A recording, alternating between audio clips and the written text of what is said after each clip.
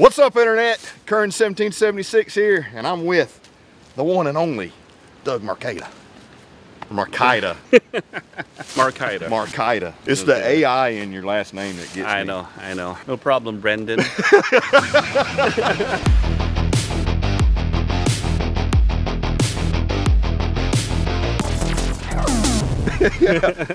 So you may be asking yourself, what in the world is Brandon doing hanging out with Doug in his family's backyard? Well, I asked myself the same question when I was getting this trip together. I'm like, this is crazy. So I met Doug at SHOT Show. We were in the Fox booth and we got to talking about how cool would it be to have this big knife, you know, come in the box and everything, and that's got Doug's spin on it. That can be used for a multitude of things. One of the things I do have that I'm known for with the Fox booth is the dart knife, you know, my direct action Tanto blade. So I go, you know what? Why don't we create something that matches adventure and survival delivered, right? Yeah. And we came out with the dart Big Brother. The Magnum. Yeah, right? So don't go picking on a little boy because he's got a big brother right here. Yeah. But in this design of this, I said, you know what? I wanted something that would definitely do its work in the outdoors, a survival cleaver style. Most cleavers that you have there, I guess you could think of, you know, the Siberian cleaver that's got the sheep's foot over there. Right. But why not allow something that can puncture, that has the weight, that has the width to do light work when you're out, you know, out in the woods, at the same time be hefty, that it can do all the work that a cleaver can do, but also have that, well, tactical work of using it for any kind of, well, defense or offense, depending on what you are, because that's what I do. And we're going to get Brandon here to actually experiment on showing us how to use it out in the woods for survival stuff. But at the same time, how does that relate to, well, the Filipino martial arts? We're going to find out. So cool listening to him talk about this, like right here. Right here, that's right. Oh God. Found us a stump right here. Yeah, I didn't chop the tree down. This is some hard, that stuff's hard. That's like concrete. We'll see what happens. We'll start small. Watch your opposing leg at all times. Oh wow. Okay. That was pretty easy. You could either make you a shank out of a piece of wood, or you can make a stake. You know, if we're trying to make a stake to put in the ground,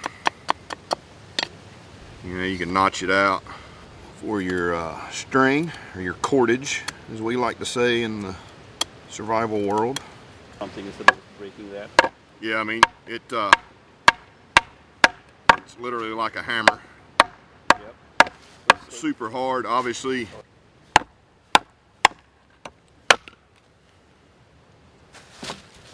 Yeah, very effective striking with this. It's got good weight to it. It's got very good balance and, you know, weight distribution in the area to really maximize the energy from the blade. And, you know, for processing, if you're going to do curls or whatever, the distance here is nice. The width. Yeah, because you're pushing that, you know what I'm saying? Like sometimes when, like a smaller knife, when the edge is, when it's not as deep, you feel like you're digging more. Then you are sliding through. Yeah, and a lot of times you find yourself getting too deep when you didn't want to. Where here, because of that distance, I feel like I can really control. And you get more of the curl too, because it just sort of rides on the you know, the not the edge, but the body of the blade. Right. Doug done went and got into the family's firewood stash.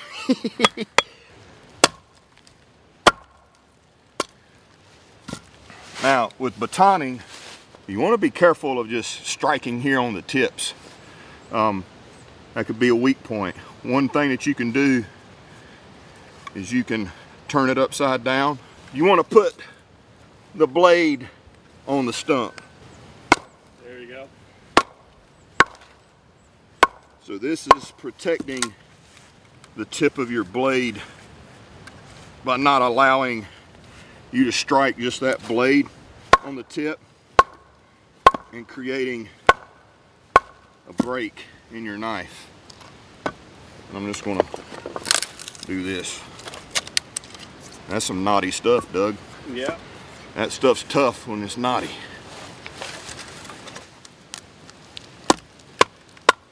Now, because this is a well-made blade, you can do that on the tip. But regardless, be mindful of the size that you're trying to split. Use your knife as a gauge. If I'm going through this, am I going to be able to continue to strike? Or is it going to be buried inside of it? So it will cut. It will cut. It will cut. You are right. And it's smart to just do it in chunks. Small pieces. No need to split it completely down the middle. And always watch out for knots. I don't care how good your knife is. That right there is going to ruin your day. So we'll leave that piece alone.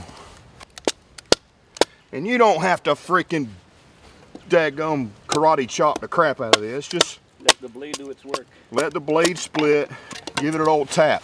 All right. So it definitely passed the wood working test, the batoning, the busting through wood, the shaving. Excellent. Tips nice and straight. I like it. Yep, we can do the tip retention test. Yeehaw. Look at that. Got some scarring on the new blade right there. Now you know it's a user. Now it's a user. Awesome. And that's another thing, like this action's typically really dangerous. Yeah. Right? A lot of people when doing this, their hand slips or continues to come down in different ways, or if they're holding it, especially this way, blade in, you get a lot of cuts here in this area. But with that, that's a large choil right there, guard. Like I've got big hands, and not advocating you do this, but I'm just saying this is one of the more safer designs. And I always back it up with a thumb stop too. Yeah. Not just relying, if it doesn't have a full guard in there, it's a half guard. So the idea of putting your thumb right there to back it up also, so you don't end up going down into that, you know, so that idea there. It's Doug. I'm right here. So we invite you to just watch along. Just watch along as we start doing some of this stuff. This is not real. It's a trainer. It's a trainer. Trainer, right?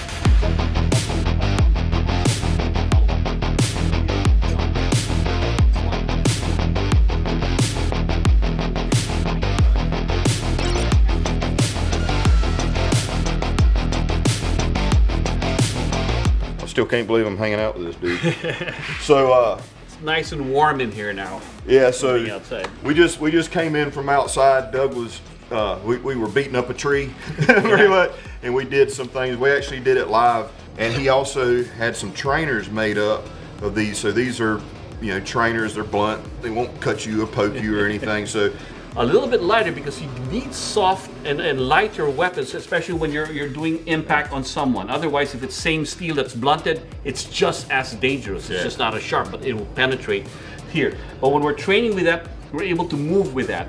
These blades are designed so that irregardless of how you use it, if you know how to move with the blade, you can use it in different configurations as you're training with it martial arts style, because that is what KAAL is all about, is learning how to move with the blade. Yeah, the trainers are not part of the box there, but the training is part. That will have access to your special group over there if they want to do continued training, because it was just fun, and that we can get together and do specific for your group, for your subscribers alone, to be able to continue. And please say that you guys want to see that stuff, because that means I get to come back and hang out with him and film it and train, and you know, train. Yeah, in the warm, because it was freaking oh my god, folks. Yeah, have fun with that, guys. Tell me what your thoughts about are with this knife, because Brandon can always let me know how it worked out for you guys, but you already have it, so put it to good use. Get it out there.